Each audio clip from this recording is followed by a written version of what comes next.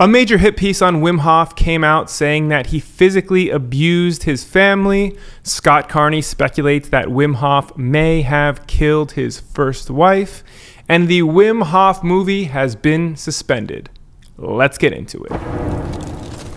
So first up, the Volkskrant wrote this hit piece on Wim Hof, and this article was written by Anneke Stoffelin. Once again, there's like a 0% chance that I am pronouncing her name right, but let's just bring up a picture of her on the screen now.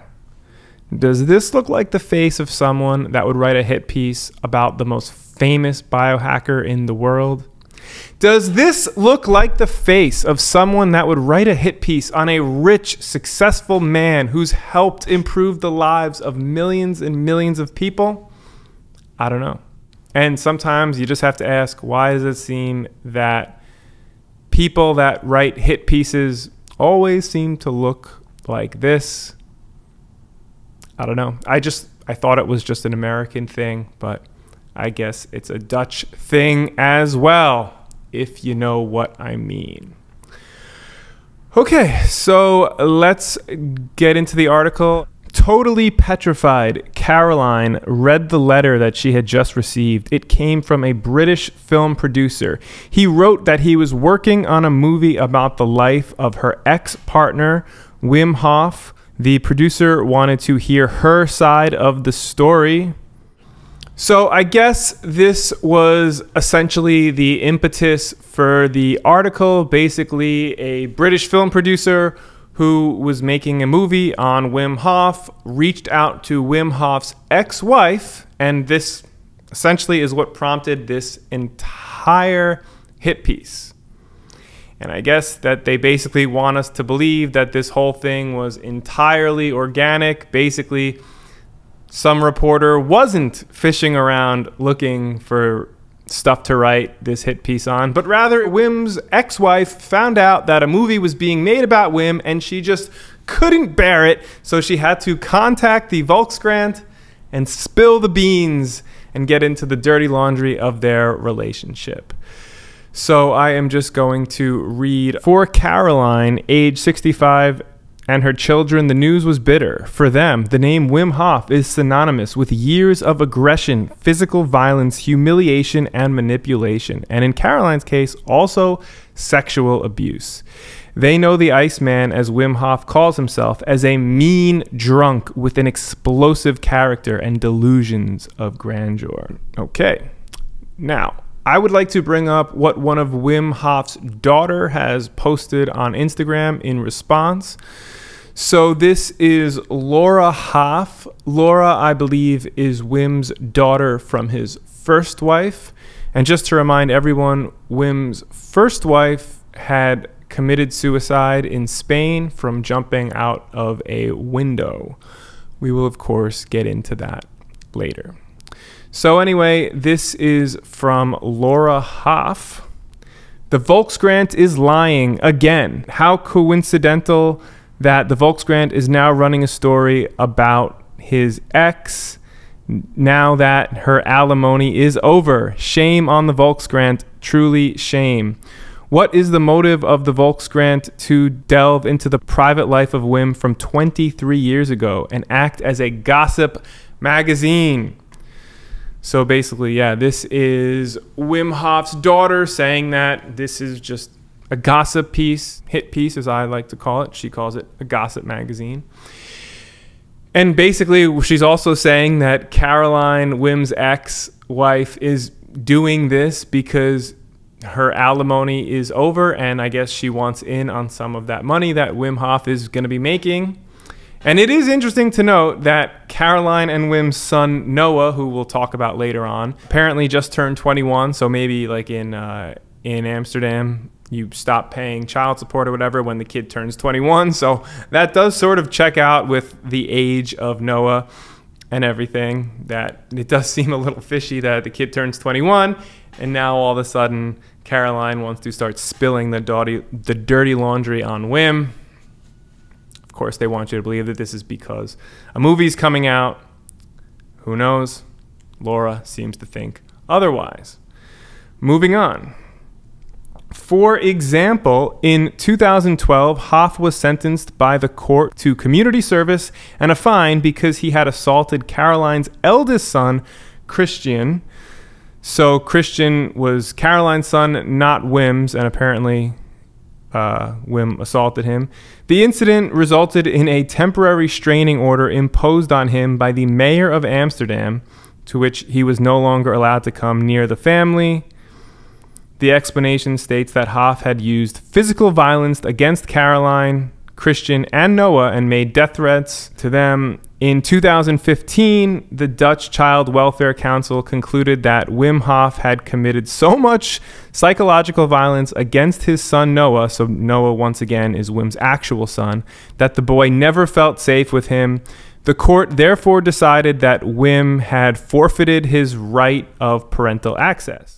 So yeah, once again, I believe Noah is actually the only son Wim and Caroline had together. And it does seem like Caroline kept Noah away from Wim, you know, filed the restraining order. And ultimately, it just seems like this is just a highly, highly dysfunctional family. You know, we have restraining orders and just people taking others away from each other. And, you know, in this particular case, it does seem like the courts had been involved, you know, with that restraining order, which definitely doesn't look great for Wim because obviously it means that Wim lost in court. You know, as for me as an American, it's really hard for me to understand what the court system is like in the Netherlands and, you know, what this actually means on a grander scale. Like, is it easy to just go into a court and file a restraining order against an ex or boyfriend or girlfriend or not? You know, it's tough to say, but it definitely seems like Noah, Wim's actual son, did not enjoy hanging out and being around his father, Wim Hof,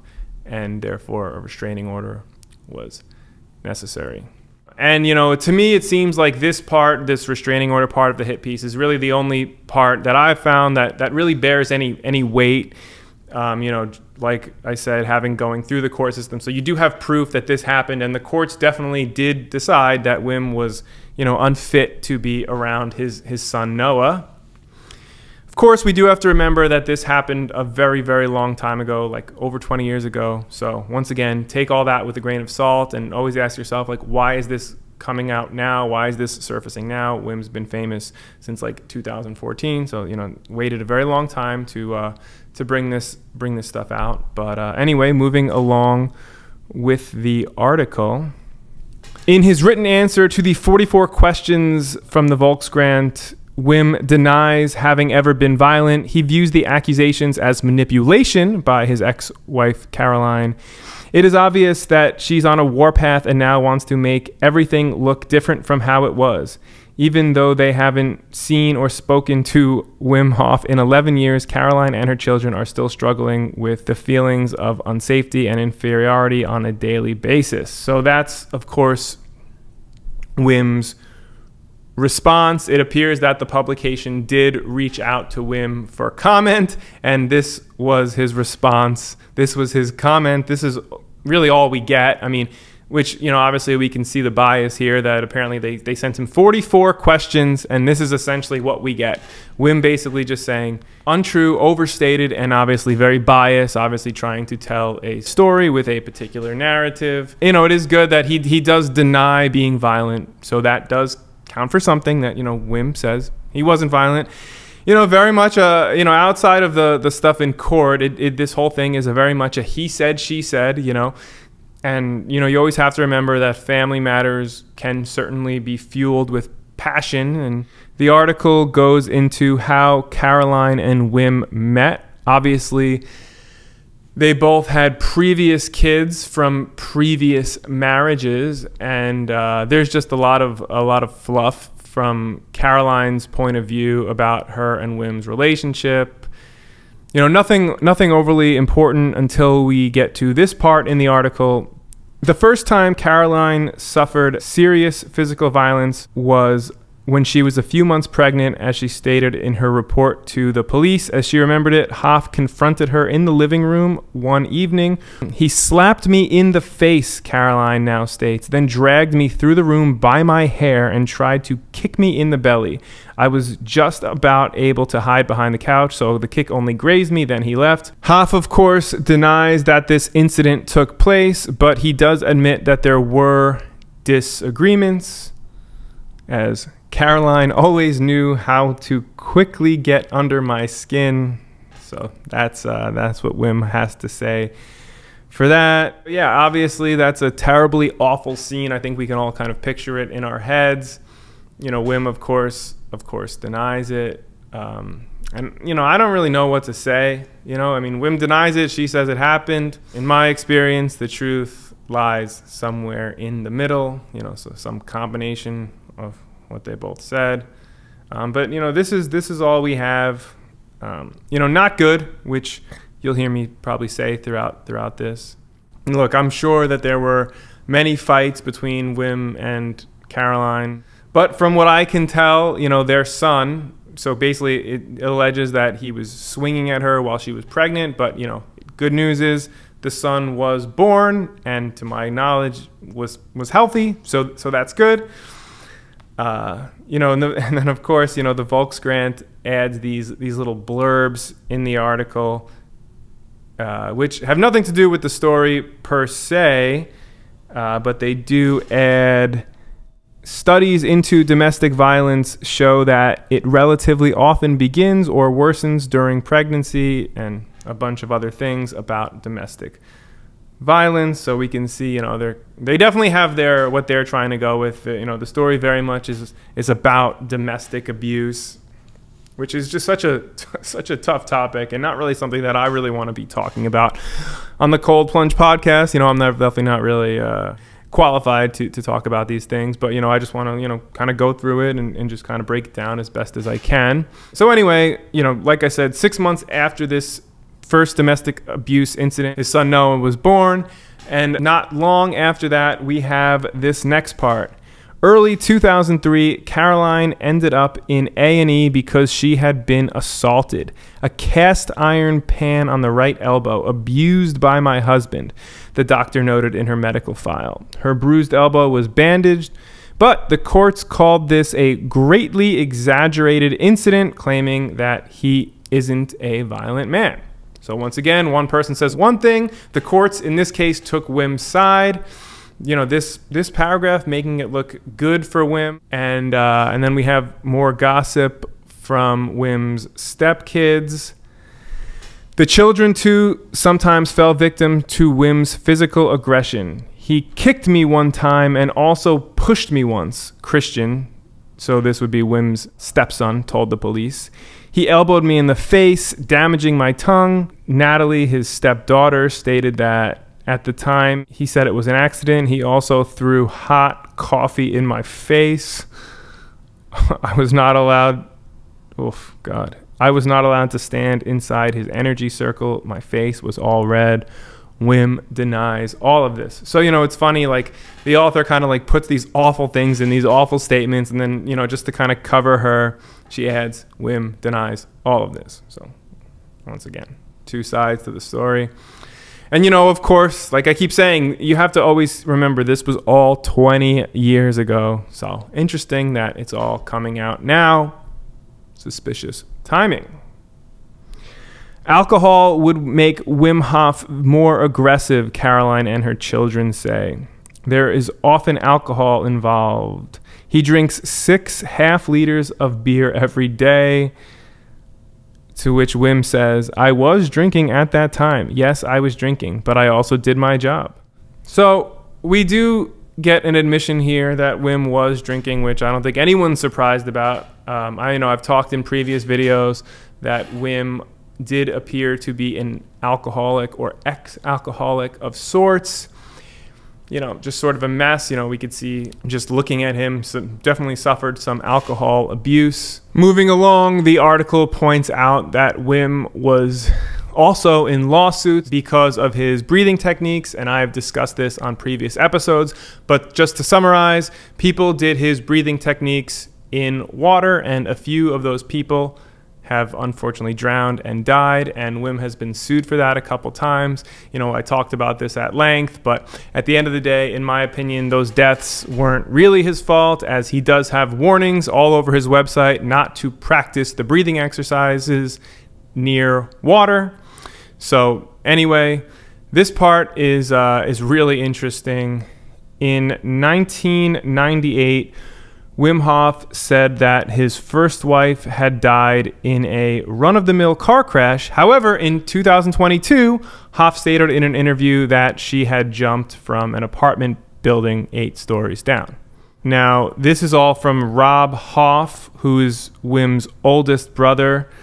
From the very beginning until Olaya's death in 1995, there was a lot of domestic violence in their marriage. So basically, that was all Wim Hof's brother saying that. And then Rob's brother's ex-girlfriend wrote in an email that she remembers Wim beating Olaya. Once again, Olaya was Wim's first wife who committed suicide, but she can't remember who actually told her. So basically, I guess these Volkskrant people reached out to like every single person in Wim's life ever. So like they went to Wim's oldest brother's ex-girlfriend, and she was the one who said that, that Wim also was abusing his ex-wife, Olaya. Which, you know, this is just classic hit piece stuff, and the article literally says right under all of that the court calls these allegations absurd and informs us that they are absolutely baseless. His 4 oldest children have written to the Volkskrant that they have never seen their father commit acts of violence. So, there you go. You know, this whole thing, the author kind of says something very wild, alleging that something really bad happens, and then she'll always sort of cover her basis by saying, well, none of this may actually be true. Now, some more interesting stuff. In 2010, I guess Caroline and Wim were still living together. So keep that in mind. You know, these two, they were married. I think they were married for almost a decade. You know, and obviously probably a very roller coaster of emotions type of thing. But they did date for a while.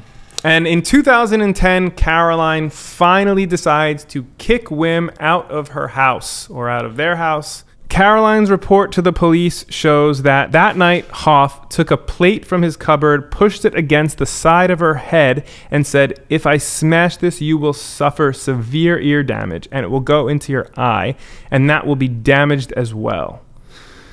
And then, in an unguarded moment, she was able to sneak outside. She called her oldest son and asked him to quickly come over. From then, they filed a police report. This just goes on. They got in a fight in which Christian suffered a nosebleed and a black eye. Caroline, meanwhile, managed to call the police just when Wim attempted to throw a large glass fruit bowl at Christian. So, you know, just one crazy night in 2010, just fighting and throwing punches, throwing fruit plates. I mean, this is... It's just bad all around, you know, and it's not a good situation. I just don't even know what to say. It's weird that this is coming out now. It just feels like just such a dysfunctional, just awful family. Anyway, all of this prompted the restraining order against Wim. And Wim was ultimately sentenced to do 40 hours of community service and pay a fine of 350 euros. So as much as Wim Hof denies a lot of these allegations, it's tough to deny this particular one because, he actually did get sentenced to do community service and pay a fine. And, we move on to this section called New Forms of Aggression, which basically says that in 2011, after all the court stuff, Wim actually then went on to force Caroline to still have sex with him, sometimes with Noah, his son, watching. So that's awful. Wim, of course, denies this, which I really hope that's true, that it didn't happen. But I mean, yeah, this is just, it's awful stuff, We have here in July 2013, Noah met with his father for the last time. So 2013, I guess they cut off all ties. In 2015, the court denied Hof's request for an arrangement for parental access. So yeah, I mean, ultimately Wim lost all custody of his child, Noah. And yeah, that's basically the article. Just not good. Wim has, of course, responded. I saw he did an interview, and I believe I read somewhere that he's actually going to be suing the Volkskrant for defamation. Once again, not really sure how that works outside of the United States, but that's what I hear. You know, and in Wim Hof's response, he basically emphasizes that the article fails to consider both sides of the story, which I do agree with him on. This article is very guilty of journalistic bias. And, you know, while he does have, you know, while his kids with Caroline don't necessarily like him, you know, he does have a bunch of kids with his first wife, Elias, who still very much like him, or very much working with him and part of his practice and embracing him and defending him, as I showed with Laura Hoff. And she also has a sister who very much supports Wim. The article definitely, you know, portrays Wim as the bad guy and his ex-wife as the victim. Unfortunately, we'll never really know the true story with all of these things. And you just know that anytime that there's some bad news about a biohacker, you have Scott Carney, who peeks his little head up to see the sun. This dude absolutely lives for these hit pieces, and he put out a whole video with his thoughts and his takes if you want to check it out. But there was one interesting part in his video, which I will play now. But there were also people who were like, yeah, I've seen weird stuff with him too. And one of those people who approached me was a guy named John Villabrera, who was one of Wim's managers. Okay, I'm just gonna read a part of that. Wim's wife died in Spain after falling out of a window. Wim was a climbing instructor there and was eventually imprisoned for 8 weeks as a suspect for pushing his wife out of the window. That's what he wrote to me. And when I got that message, and this was about 2 years ago, I read his note and I really tried to corroborate Villabrera's account. You know, I have been in touch with the police in Spain. I've been talking to family members in Pamplona, but it's really difficult as an American reporter to get any information out of the Spanish government, let alone a death that happened almost 30 years ago. So I've never been able to corroborate the fact that there might have been a murder investigation against Wim Hof for the death of his wife, Olaya. So yeah, interesting stuff here for sure. Of course, you know, as Scott says, he wasn't able to prove any of it. But so this is basically just from one guy. But super interesting, you know, if Wim really was in a Spanish jail for as a suspect for potentially throwing his wife out a window, no bueno. But you know, like I said, we'll never know. But you know, interesting allegations from Scott Carney. You know, and he's good on this. You know, he admits that it's just an account from one person. He hasn't been able to validate or disvalidate it, but he's just throwing it out there. Makes for an interesting video, that's for sure. And of course, you know, obviously I would feel absolutely terrible for Wim if none of Scott Carney stuff, none of this Volkskrant article were true. But you just know, I think we all know deep down that Wim Hof definitely has some skeletons in his closet for sure. And honestly, with this particular thing, I wouldn't be surprised, similar to Scott, I wouldn't be surprised if it were true. You know, I'll just put it like this, because I don't want to say too much more about it. But do I like Wim? Yes. Do I trust Wim? No. Do I think Wim is a good guy? Not really. Do I think he's helped millions of people? Yes, I do. Would I ever have Wim Hof babysit my children? Absolutely not. And, you know, my take, of course, you know, I don't really have too much of a take other than it's all really bad stuff. Does any of this really affect my life? Not really. You know, to me, what's most disappointing about all of this is that the Wim Hof movie has been suspended. Quite frankly, I didn't even know that they were making a movie about Wim Hof, but apparently they were making a movie, a biopic of his life. The movie was probably going to be called The Iceman, which, you know, realistically, The Iceman is such a good name for a movie title, like such a no-brainer movie title to just call it The Iceman and have it be about Wim Hof. You know, anyway, Wim was going to be played by Joseph Fiennes. I have no idea how to pronounce that, but Joseph Fiennes is the guy from The Handmaid's Tale.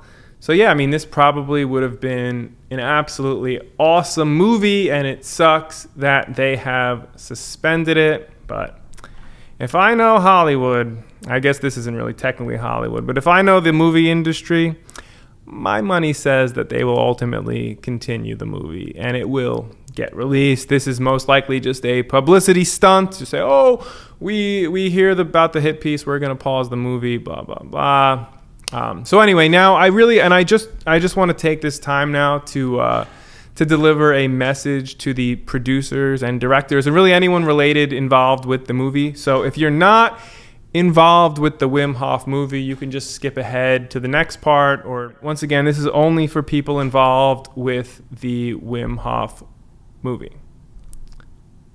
Okay, guys. All this stuff here, all this stuff, this is the good stuff. This is how you make a compelling movie. The drama, the domestic abuse, the alcoholism. Guys, this stuff, all this gossip, this is the movie. This is your arc. You guys have a layup here. You know, you could do a whole movie, The Dark Side of Wim Hof. I mean, this is the good stuff. And then, you know, you bring it back around and you show how he's helped people and get the good music going. I mean, guys, come on. Let's not make the Marvel version of Wim Hof's life. Let's make the DC version of it. Let's make it dark and gritty with potential murdering of his ex-wife and then domestic abuse, you know. Let's really bring out this rock star biohacker, yoga guru, Wim Hof character. Please, I'm begging you, make this the awesome movie that we all want. Okay, so now at this point, everyone else can come back and I'll just do the outro for this video. As I always like to say, don't hero worship. Don't worship your heroes. Everyone has flaws. Wim, quite frankly, probably has more flaws than most people. But nothing that he's done in his past, in his personal life, will really truly ever take away from what he's done for cold plunging, biohacking, and just the overall health of the world. Clearly, this guy, he is very, very flawed. But, you know, to me, it makes sense. Like, I'm not really surprised about all of this because, you know, quite frankly, normal people don't think to just sit in cold ice water and think that's a good thing. Like, my dad's never thought to sit in ice water. Most normal people don't. You know, in order to come up with this whole cold bath thing, I mean, you have to have some demons in your closet. You know, and you know, artists, as Wim is definitely an artist. You know, they are constantly tormented. They have their dark passengers, and I just find that more and more in my life that people that give advice on things are often the ones who need that advice the most, and they're often struggling with the problems that they are helping others to fix.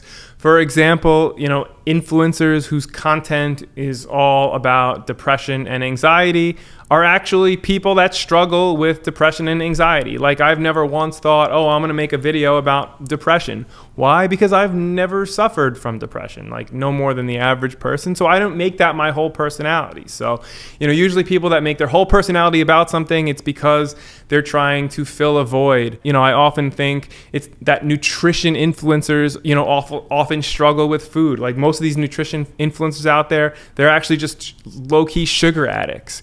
And people that love fitness, a lot of these guys used to be fat. You know, Dave Goggins is such a good example of this. Is a guy who used to be a fat slob, and now he's this, you know, don't quit, hustle hard, you know, runner hardo guy. You know, it's classic. And of course, I'd imagine all these yoga people on Instagram, I bet you they have some real dark passengers, if you know what I mean.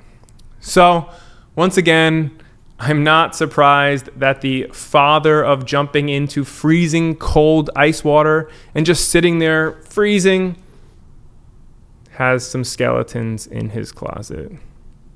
Wim Hof, the alcoholic biohacking guru who changed the world for the better, make that movie. This is the Cold Plunge Podcast with me, Mike Gorman. Be sure to check out the video version of this podcast on our YouTube channel, and check the show notes for any references, studies, or links to anything I spoke about on our website at plungereviews.com/podcasts.